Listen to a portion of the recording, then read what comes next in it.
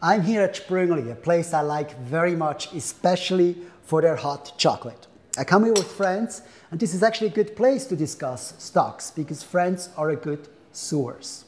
This time I got a tip not from a friend, I got a tip from a subscriber.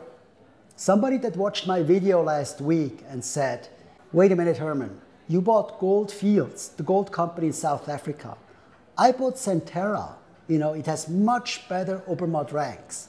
Now tell me, why didn't you buy Centerra with better Obermatt ranks? Well, first of all, it's really good to listen to friends when you buy stocks because they have no financial interest in your own stock buying.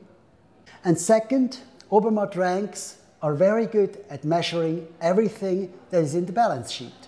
So the balance sheet numbers are reflected in the Obermatt ranks. But the problem with gold mines is the gold is not really in the balance sheet. It's actually still buried in the ground. So the ranks may or may not show into the right direction, but you may want to do additional analysis. And one way of doing that, I explain you right now. You can research how much gold reserves a certain gold company has. And in the case of Centerra, it's 16.3 million ounces. Now you cannot multiply this with the gold price because that gold is still in the ground. It has to be excavated. And it depends very much how much it costs to excavate this gold to find out how much it is worth. What I did for Centerra is the following. I looked at how much gold they excavated last year, and it's 785,000 ounces. And then I looked how much profit they made with these 785,000 ounces of gold. And it was 250 million. Now here we have something.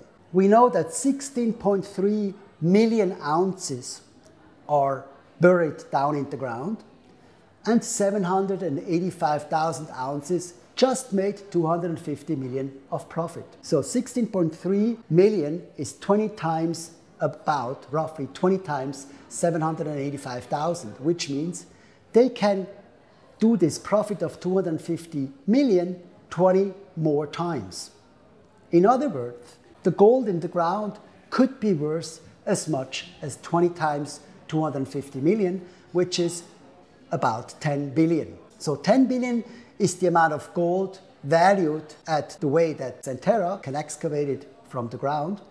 And the market capitalization of that company is only 5 billion, which means when you buy a share of Centerra, you buy something that costs 5 billion for the whole, where actually the gold reserves are worth 10 billion.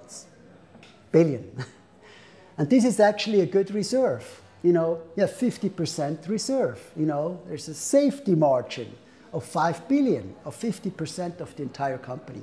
In other words, the Obermatt ranks that are much better for Centerra than they were for Gold Fields are actually justified, which for me was enough research. I decided to buy Centerra too.